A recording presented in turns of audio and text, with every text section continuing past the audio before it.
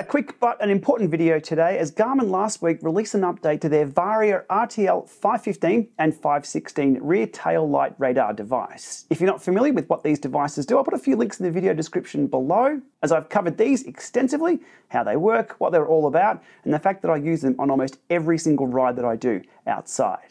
So the RTL515 was released back in May 2020, almost 4 years ago, and is compatible with pretty much every head unit that's out there now that you can buy. So they are quite popular. What's in this update? I'm glad you asked.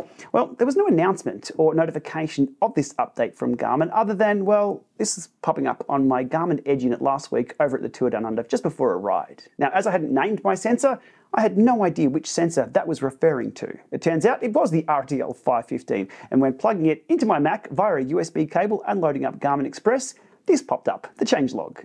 So one thing I learnt was there are two firmwares for this device. Firstly being the device firmware, which is 3.34, the changelog there being reduced radar timeout errors, and a firmware for the radar itself. Reduced radar timeout errors as well, same changelog, as well as improve the radar channel management that allows radar units to operate close to each other.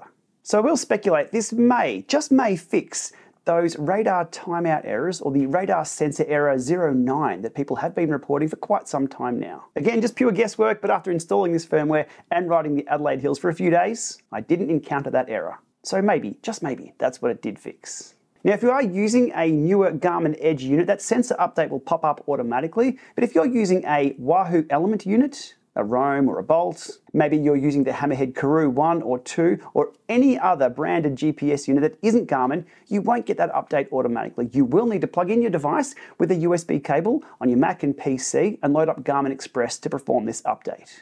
I did try loading the Garmin Varia app, which this unit is compatible with, to check the version and checked if it did the updates, but no, apparently not. The Varia app doesn't do the firmware updates. It's Garmin Express, that's what you'll need.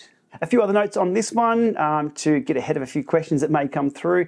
No updates were seen for the RTL510, the previous model of this, without Bluetooth, so that remains on the same firmware. No updates for the RDR315, the similar version to this, without the light, that also remains on the same firmware as it did before. And no other updates were seen for the RCT715, the camera version of this device. Now, after installing this update and taking it for a ride, it had me wondering, why is this getting an update so late in the product life cycle? And I'll have a guess, pure speculation, is that Garmin are working on something new, maybe a USB-C version of this, and they've found a bug fix or an enhancement that could easily roll back into the existing device. Again, I have no lines of communication into what's going on at Garmin, pure guesswork, but that would explain why such an older device is getting an update last week.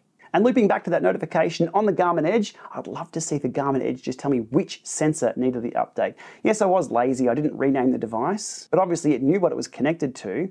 So if it could just pop up and say radar update available, or heart rate, or pedals, or whatever else the Garmin EDGE wants to update, that'd be a neat little enhancement to the EDGE units. Maybe we'll see that soon.